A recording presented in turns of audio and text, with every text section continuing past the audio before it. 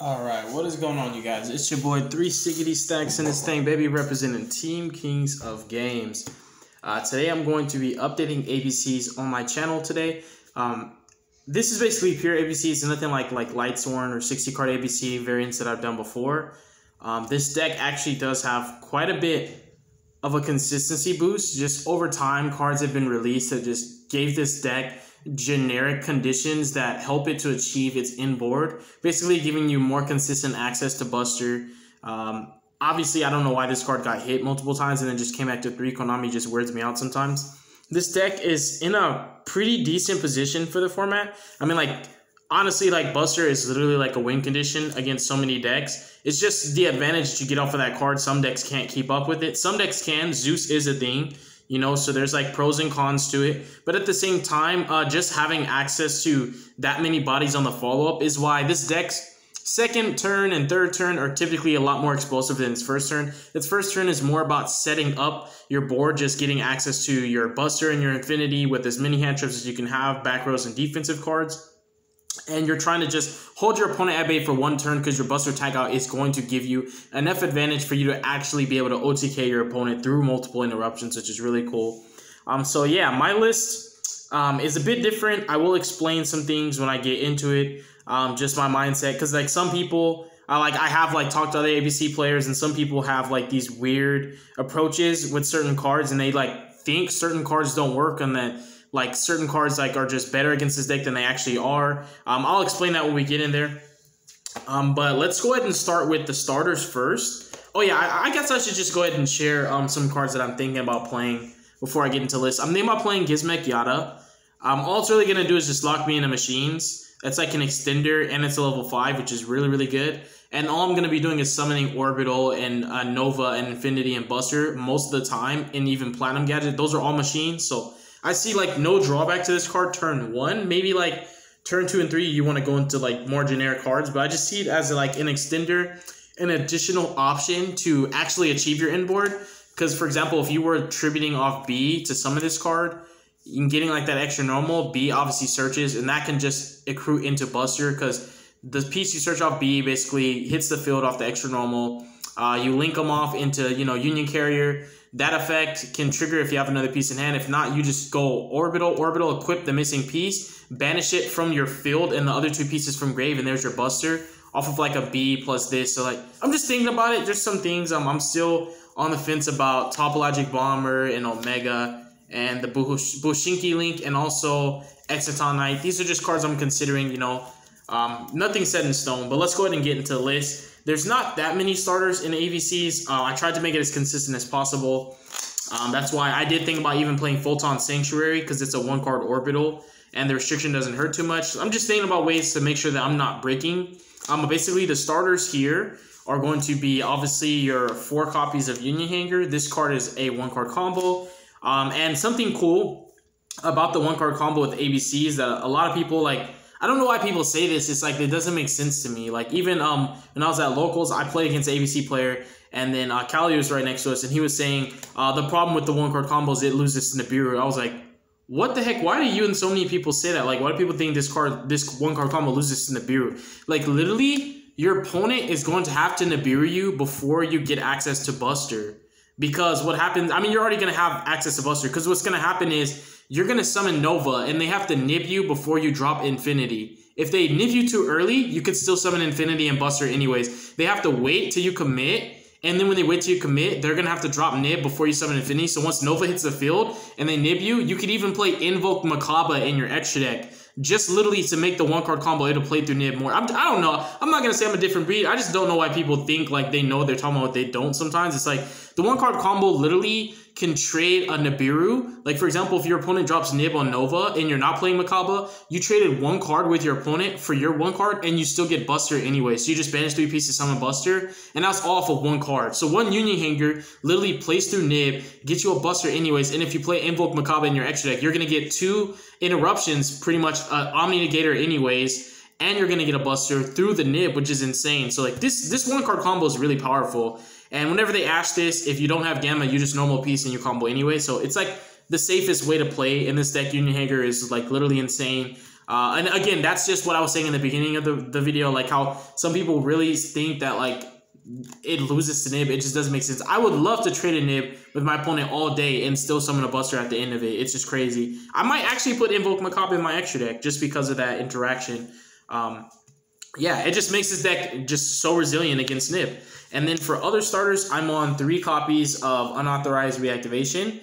This card is not as good as Union Hanger, but it's still pretty strong. And this card, because it's a quick play, it's very interactive with your opponent, and there's a lot of very cool, skillful interactions that you can actually utilize with this card against control decks, against spell heavy decks, against combo decks. Equipping the appropriate piece to your Buster can solidify Buster's protection, where you can tag out when you're comfortable. You don't have to tag Buster out when he's threatened. Sometimes you have to make Buster run away and hide, you know, for a turn because they're threatening him. But this helps so that they can't pressure your Buster, so you tag out when you want to. So you could even tag out on end phase if you want to, and that just solidifies the OTK.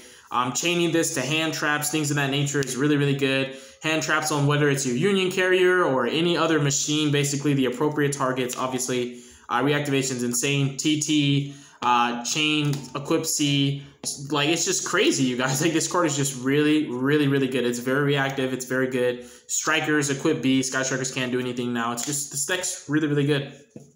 Very good. I need to find my skill drain because I honestly want to main skill drain in this deck. And this is not actually a starter. It just has a chance to draw a starter. I'm not playing the new pot card. Obviously, I can't afford that. So Desires is my budget option for it. Desires is still a card that says draw 2. It gives you a higher probability of deck thinning into the cards that you want to see. And then Upstart is another deck thinner. So these are all, once you see these all pretty much let you see another card.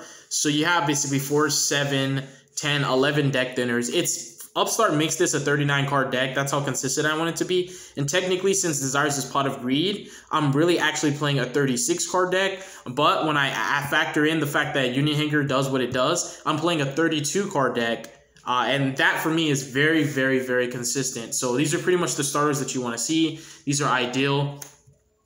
There's not very many like for example, the hand traps in the format, like for example, Ghost Spell doesn't really do much to this deck. Ash is okay. It doesn't really stop your combo hardly ever unless your hand is just really butt cheeks and you have like Hanger and nothing else. With no Gamma in hand, of course. And then cards like DD Crow are okay, but it doesn't always end your turn.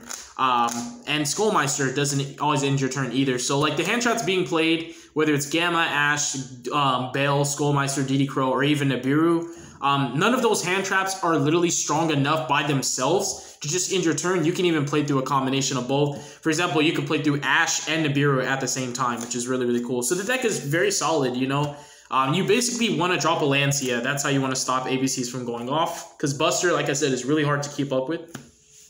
And that spot removal, being able to banish cards is just amazing. It's really good. Then we have all my pieces I'm playing 3 of. So 3A, 3B, and 3C. I wouldn't play any less than 3.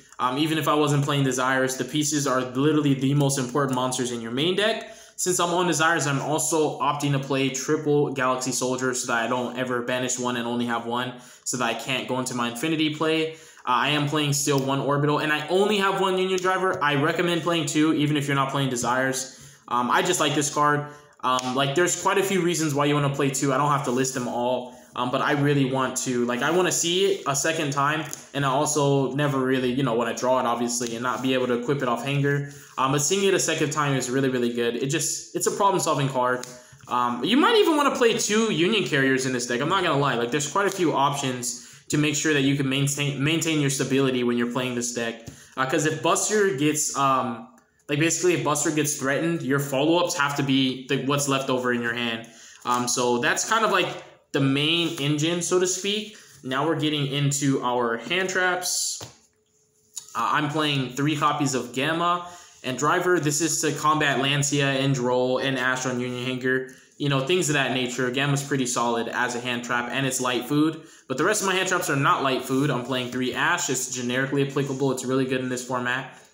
2 Bell and 2 Crow. So the number of hand traps I'm actually playing is just 10. But all of them are really good against pretty much everything. And then lastly, I have some defensive cards for utility purposes. Called By is a multi-purpose card. It's so good. It's literally a staple card. It made itself a household name in Yu-Gi-Oh! And then 3 Torrentials. I just like having Torrential to catch my opponent off guard. The way I like to use Torrential if I open it going first is what happens is when my opponent commits to summon something, I chain Buster and then I chain TT. So what happens is TT resolves first and Buster resolves backwards. So TT nukes the field and then Buster resolves to bring your pieces out, which is really, really cool. So I just like that cool interaction right there. And you can always do it because the initial response is going to be your opponent summoning. Wind effects are basically appropriate when the last thing that happens is basically what allows the card to activate. And since the last thing that happened at the end of the day is a monster being summoned, you can do that play. TT is just, it's not necessary. You don't have to play it. But I just like having a secret blowout, you know, a secret weapon where I have like a buttload of hand traps. I have a Buster. I have Infinity. I have a crazy tag out. And I have like TT sitting here. Like I said, I need to find my skill drain and put my skill drain in here because skill drain is just crazy good in ABCs. It's so good. It's just crazy. Like it really is. And it's just the unique properties of Buster tagging out that makes like this deck able to play different kinds of cards, which is really, really cool because how Buster attributes itself for cost. Another one of my favorite plays to do when I play against back row decks is I set up for that's why I was wanting to play the Topologic Bomber, but when I play against back row decks, I set up for Topologic Trishbania, and then what happens is I Buster tag out, and that's how you just kill Eldritch. You're just going to Buster tag out on in phase, summon one of your pieces, not multiple, just one of your pieces that you don't need to the Trishbania, and you're just going to banish all spells and traps on the field. And what's really cool is Trishbania is not actually once per turn, so if you have the opportunity, you can trigger it multiple times. Just really, really cool. Just being able to banish the Eldritch cards is really crazy. So this deck has some cool ways to kind of like lock your opponent out, cool ways to interact with your opponent, and some kind of like supplemental win conditions that are not just Buster itself, but generic cards that help you to raise the ceiling of your deck. Because obviously ABCs are not like a tier 1 deck, but they're a very threatening deck. You know, they're very scary. Everybody has to respect Buster. So getting on to the extra deck, all the sleeves are mismatching. We're playing 3 Busters. I kind of wanted to play Deca Samurai, but I haven't really ran into a game like in my life where I ran out of 3 Busters and I needed to summon another one. Like it doesn't really happen. Typically, you might need the second. It just depends how you're gonna be grinding. But the third one you don't need 4 Busters basically. Something that I do like to do is I call it union tag, so to speak. I like to equip my Buster with as many pieces as possible because he is simply a masterpiece at that point by making him unaffected by the appropriate cards that threaten me. Against Drytrons, you want to make him unaffected by spells for Droplet and unaffected by monster effects. And then even if they find some miraculous way to kill him, the union pieces all die together at the same time instead of him. You'll get pluses and you're going to get fodder to just banish something. This card is really, really good. Even chaining Buster to like the Drytron Ritual spell, banishing Drytron monsters. Against VW, you want to call, but equip C, Crush Wyvern, and A so that he's unaffected by monsters, and Chuchi. Sometimes you might want to make him unaffected by Quinlong too. It just depends. But bottom line, you don't ever want your opponent to either A, force your Buster to discard to banish when you don't want to, and B, threaten him to you have to make him tag out when you didn't want him to, which is like, it's playing out of your comfort zone. So sure, Chuchi and Quinlong directly don't stop him. They force him to just banish those cards. But by making him unaffected by at least one of the 2, Quinlong or Chuchi, and then a monster, now you can use his banish to take care of the Quinlong, which would threaten him. And he's no longer phased by Chuchi or monster, so you don't have to tag out, if that makes sense. And it's just like things like that that are really helpful. Against Eldritch, you always want to make him pretty much unaffected by monsters and traps because of Zeus and cards like Prison, and cards like, you know, Conquistador, etc. This card's just really crazy, and the fact that you can make him like a masterpiece makes him like one of the most perfect boss monsters in the game. And then I'm playing Union Carrier. Definitely wanted to play Photon Sanctuary just to make this card. This card is really, really good in this deck. Platinum Gadget. It just comes up. You don't always make it, but it does come up. That's why you want to play it. Lambda, because I am playing Gamma. If you ever have Gamma in hand and you're trying to combo safely, you just go into your Lambda. Phoenix was the nightmare of choice. I wanted to play more like, instead of like a bunch of generic nightmares, I wanted to play more cards that like I personally want to try, like cards that I believe are like going to solve problems for me. This package is mandatory. It's one of the ways that you're going to get your resources into Grave to summon Buster in the first place. So Cyber Dragon Infinity has just found another home. And then we have Dweller and Tornado. Decks that Dweller's not good against, Tornado typically is. So that's why I chose these as the rank 4s of choice. You could have went with Dugaris, the Timeless, Emerald. I mean, there's a buttload of rank 4s that you could play, just being honest. But I like these. I really like Dweller in the format right now, too. It's really, really, really good. And then Trishbania, this card is insane, you guys. I love this card. No ABC player in his right mind should ever not play this card. It just doesn't make sense when I see people playing ABCs and don't play this. It just doesn't make sense. Like, this is literally a win condition. Like, it's better than Duster in the terms of that. The way you're using it is you're getting rid of your opponent's back rows before they get a chance to activate them because they have to set their traps first. And you're banishing them, and it's not once per turn, and it turns into an access code talker next turn that's already 5,300 damage. So this card's really, really good. And it burns your opponent. So again, you can even use this to go to win in time. You can't banish your own spells and traps and burn, but you burn from what you're banished from your opponent. But like, I'm just saying, like, it could be a win condition in time if you banish your opponent's spells and traps in your main phase. Then for Link 4s, we have Oppo, Sword, and Access Code. I feel like these come up a lot, but this one, it's just here and there. This is mainly like if you didn't draw Gamma, because normally you'll put Lambda up, but if you didn't have Gamma, you want to stick something up to protect your play so that you can OTK safely without getting nibbed. If your Infinity survived, you don't care. You don't go into Oppo, but if Infinity died, you want Oppo, because you want to OTK with security, you know what I mean? So that is the extra in the main. You guys can definitely let me know how you feel, what you think. I do think ABCs are a really, really good deck in the right hands. They can be very, very scary. They have a lot of opposition. You know, obviously there's a lot of competitive decks out there that this deck has to worry about. But I feel like my build covers the ground and basis of what I'm worried about. I have like literally 10 hand traps and 3 torrentials to combat pretty much any combo deck, including Drytrons and Virtual Worlds and Dinos. Zodiacs literally just get bodied by TT alone, and obviously, you can build your side deck accordingly. If I could afford Droplets, Droplets has a wonderful place in a deck like this. Droplets sending ABC pieces can just give you advantage. Just really, really good. Droplets has a nice home because you can easily hit, you know, spell monsters, sometimes even trap off of it. And with unauthorized activation being a card, it gives Droplets more utility because you could just activate this, equip something, chain Droplets, send this, something else. It's just really, really good. I like this card a lot in this deck. This card is insane. It stops hand traps on top of everything else. It's really, really, really good. Even countering Nibiru, if you just miraculously played into Nibiru and didn't have a negator up, you just chain equip A and then the monster is unaffected by Nibiru. So Unauthorized is an insanely broken card, and this deck is very balanced. It's like tier 2 material, but people would probably throw it in the everything else pile, to be honest. That's just how it is sometimes. But I'm going to say a prayer and end the video. Our Father which art in heaven, hallowed be thy name, Lord Jesus Christ. Thy kingdom come, and thy will be done on earth just as it is in heaven. Please give us this day our daily bread, Lord Jesus, and please forgive us of our debts as we forgive our debtors. And lead us not into temptation, Father, but deliver us from evil. For thine is the kingdom, the glory, and the power forever. In the mighty name of Jesus, I pray. Thank you, Father. Amen. Again, always open to constructive criticism. I'm sure a lot of people that are ABC players have different ideas and stuff like that, but that's the beauty of it. Like, Yu-Gi-Oh! Is just such a diverse game with so many different players, diverse mindsets, that there's no real right or wrong thing.